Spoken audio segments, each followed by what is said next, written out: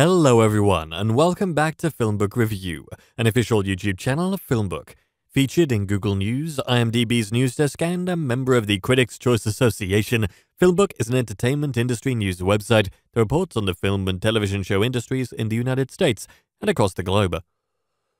Today on FilmBook Review, I will be reviewing the film Ida Red, a movie that screened at the 2021 Fantasia International Film Festival. Ida Red is directed by Jon Swab, written by Jon Swab, and stars Frank Grillo, Josh Hartnett, Melissa Leo, Deborah Ann Wall, and Nicholas Cirillo. This is an Ida Red movie review, and there will be spoilers. If you like our movie reviews, please like this Ida Red film review, as that helps us out with YouTube's algorithm, and consider subscribing. Once subscribed, click the bell notification box and you are all set.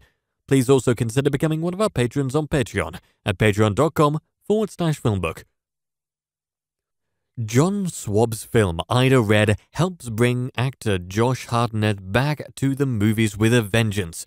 Hartnett plays the film's best role, and his Wyatt Walker is the most likable character in the film.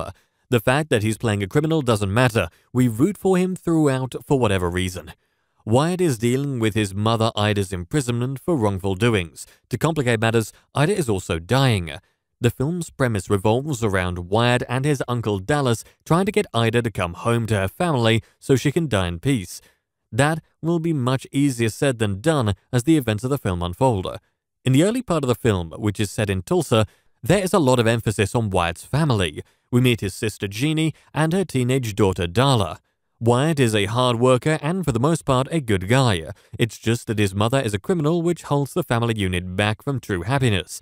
Darla plays a key role in the film as we follow her through her interest in a young man in town who she hooks up with all the way up until a major plot detail is revealed that directly concerns her character.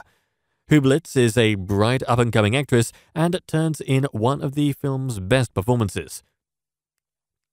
Uncle Dallas is a ticking time bomb and is played to perfection by Grillo. We get to see all his rage and violence as he doesn't mind killing anyone who gets in the way of his plans. There is a lot going on in the film's first half, and it's a little hard to follow it all without a scorecard. There is family drama on top of violence, and the first part of the movie is not as successful as the second half when it really picks up a lot of steam.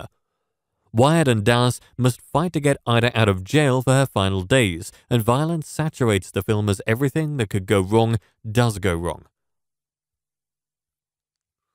One such problem with getting Ida out of jail is a member of the parole board who, after much persuasion, doesn't seem like he's going to let Ida go free.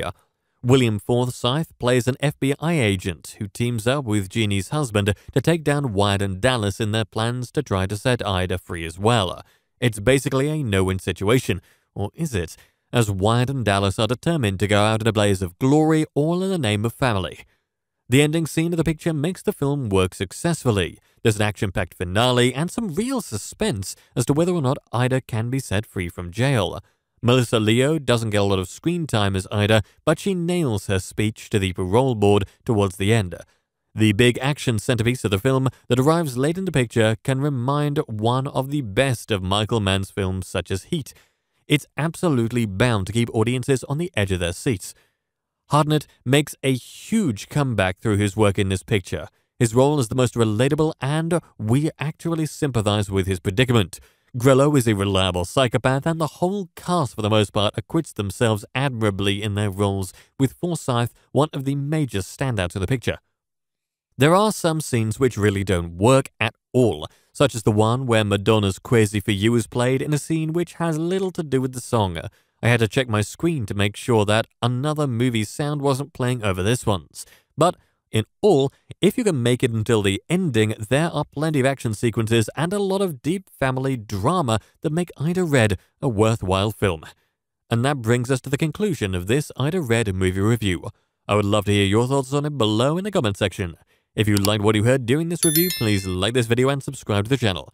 Thank you for viewing, and you can watch one of these reviews next.